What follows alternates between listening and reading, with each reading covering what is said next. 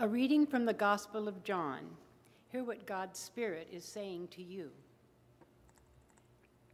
When it was the evening of that day, the first day of the week, and the doors of the house where the disciples had met were locked for fear of the Jews, Jesus came and stood among them and said, "Peace be with you." After he said this, he showed them his hands and his side. Then the disciples rejoiced when they saw the Lord. Jesus said to them again, "Peace be with you. As the Father was sent to me, so I send you." When he had said this, he breathed on them and said to them, "Receive the Holy Spirit. If you forgive the sins of any, they are forgiven them. If we retain the sins of any, they are retained." But Thomas, who was called the twin, one of the 12, was not with them when Jesus came. So the other disciples told him, "We have seen the Lord." But he said to them, "Unless I see the mark of the nails in his hands, and put my fingers in the mark of the nails, and my hand in his side, I will not believe." A week later, his disciples were again in the house, and Thomas was with them. Although the doors were shut, Jesus came and stood among them and said, "Peace be with you." Then he said to Thomas, "Put your finger here and see my hands. Reach out your hand and put it in my side. Do not doubt, but believe." Thomas answered him, "My Lord, my God." Jesus said to him, "Have you believed because you have seen me? Blessed are those who have not seen and yet have come to believe." Now Jesus did many other signs in the presence of his disciples, which are not written in this book. But these are written so that you may come to believe that Jesus is the Messiah, the Son of God, and through believing, you may have life in his name. Here ends the reading of words that give us insight into God. May God grant us wisdom and courage for interpretation.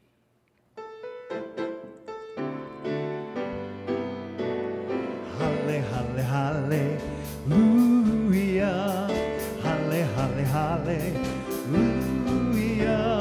Halle, halle, hallelujah. Hallelujah, hallelujah.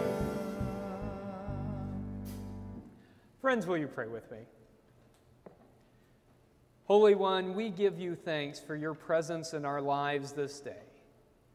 Be with those of us who faithfully believe and those of us who faithfully doubt, and know that you are present in the midst of it all. And now may the words of my mouth and the meditations of each and every one of our hearts be pleasing to you and acceptable in your sight, O God, for you are our rock and our Redeemer. Amen. Back in 2006, the United Church of Christ released a television ad. Maybe some of you remember this. In the ad, there's this beautiful stone building, and you can hear the organ playing. Nicely dressed people begin to come into the sanctuary and to sit in their pew. Then the camera pans over to this young black single mother who's desperately trying to calm a crying baby. And you see this red button, and someone pushes it, and the pew acts like an ejector seat, and it ejects the single mother from the church. Then the camera pans over to a gay couple. Same thing, ejected from the church. Then they pan over to someone who is walking with a walker and ejected from the church. And then they show a wide shot of the church, and you see people popping up out of pews all over the place, being ejected from the church. Then the screen goes black, and it says, "God does not reject people, neither do we, the United Church of Christ." And then the shot opens back up, and you can see a full sanctuary of people, including the people who had been rejected and ejected from the church. And you hear the catchphrase of the United Church of Christ: no matter who you are or where you are on life's journey, you are welcome here. Now, looking back at that commercial, the visual effects of a church budget from 2006 don't hold up all that well, but the message does. I love the message that God's people look and act in all kinds of different ways, and that the church ought to be a place where all God's people come together and where everyone is truly welcome. You know, if you start driving, I bet within 5 minutes you can find a church that says everyone is welcome, all are welcome here.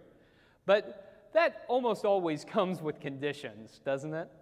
I mean, you're welcome as long as you look, think, and act exactly the same way as everyone else.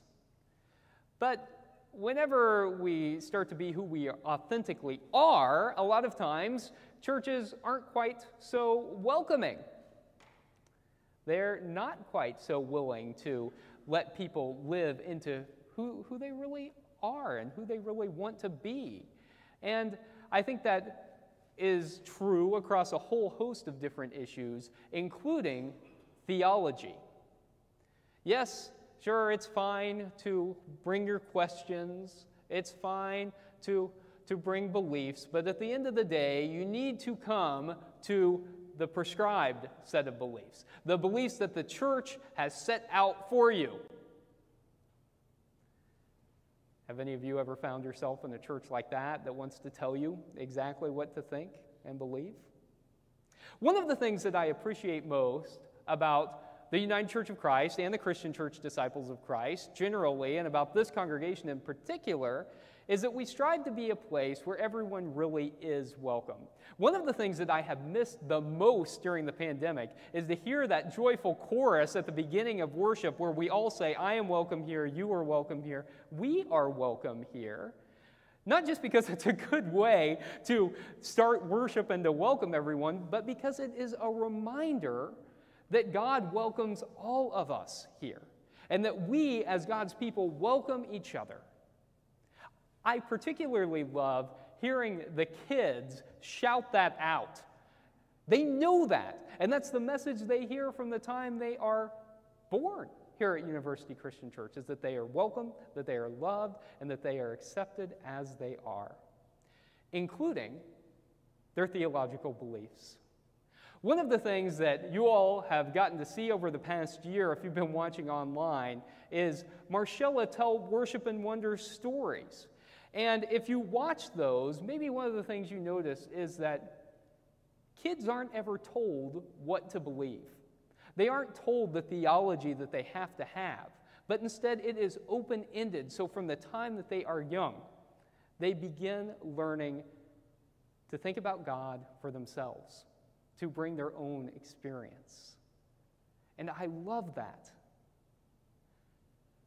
You know, I love the story of Thomas that we've heard a few moments ago. I think Thomas kind of gets a bad rap, doubting Thomas. I like Thomas, and I like his story. This story can be found in the Gospel of John, and in it, we get the disciples shortly after Jesus has been resurrected. They're locked tightly in a house together, and they're talking about what they're going to do without Jesus, how they're going to continue to serve. And they're probably wondering if they will meet a similar fate as Jesus. And then here, coming through the walls, is Jesus. Peace be with you, he says, and he shows the wounds on his hands and on his side. And the disciples see, and they believe, and they begin to rejoice. But there's a problem. Thomas is not with them. And so Thomas does not believe and says, I'm not going to believe it unless I see the wounds on his hands and on his side for myself. And so a week later, they are locked once again in that house. And here comes Jesus again. Peace be with you. And he says, Thomas, touch the wounds on my hands and on my side. And Thomas believes, and he is grateful and begins to rejoice. And Jesus said, do you believe because you have seen? Blessed are those who have not seen, yet still believe. This is what scholar Marcus Borg calls a post-Easter story. He said there are two Jesuses that we hear about in the Gospels. We hear about the pre-Easter Jesus, the Jesus of history that we can talk about, that we can know, and then the post-Easter Jesus, which is the Christ of faith. That which is not the Christ of history, but the one of faith that believers talk about. And I think in this particular story where we get a post-Easter Jesus, the point is clear. The author of the Gospel of John, writing about 60 years after Jesus had been crucified, is writing to encourage his community who had never met Jesus, saying, look, even the disciples had doubt. And you, community of faith, are blessed because you believe, even though you have not seen. It's a word of hope and encouragement. But it gives Thomas that not-so-coveted title of doubting Thomas. I have sympathy for Thomas. Maybe it's because I'm from Missouri, the show-me state, and I understand his desire to want to see some proof, to want to see some evidence, to want to see exactly what the other disciples got to see, the wounds on Jesus' hands and in his side. You know, I think that we may have a lesson to learn from Thomas, that doubt and questioning are okay and are a natural part of faith. I mean, indeed, if even one of Jesus' disciples who walked with him experienced doubt, then maybe it's just fine for us to experience that as well and to question things as well. I think that it's very significant that we hear this each year on the Sunday after Easter. This reading always comes up in the lectionary, that prescribed set of readings that many churches follow on the Sunday after Easter. You know, I was walking last Sunday on Easter morning. I was taking my dog for a walk, and I ran into one of my neighbors who is culturally Jewish and theologically atheist. And she said, "Happy Easter, Caleb." I said, "Thank you." And she said, "This is the day where your people celebrate that one of my people came back from the dead." I said, "Well," I said, "Kind of, yeah." I said, "You know, a lot of us understand that maybe a little bit differently." And she said, "That's something really weird for a pastor of a church to say on Easter Sunday." I said, "Well, not really." I said, "I only make one promise to my congregation, and that's that I will always be authentic and that I will always tell the truth as I see it, based on what I have learned. And not to expect anyone to come out to the same position as I do, but in part to let you know that as we explore God and the mystery of theology, that it is something that is sacred even when it is ambiguous, even when we don't know exactly what to make of the theology that we are talking about and the theology that we are studying, or the theology that we confess, that there is sacredness in questioning and even in doubting. I love Thomas. And perhaps this is an invitation for me to say that Thomases are welcome here at University Christian Church. People who question the power of the Holy Spirit or the divinity of Christ or even the presence or existence of God, that those Thomases are welcome here at University Christian Church. And more than that, whenever you ask hard questions, you don't have to come to a theologically predetermined answer. That no matter what answer you come to, you are still invited and welcome at University Christian Church, because that's what a church is supposed to do. A church is supposed to be a community that strives to live out the teachings of Jesus in our lives. We're supposed to be a community that is an ethical voice for the world. We're supposed to be a community that embodies what God's reign is like, that place where all are welcomed and all are valued, even, or perhaps especially, Thomas's. Today is a day, I think, to celebrate Thomas, not to condemn him.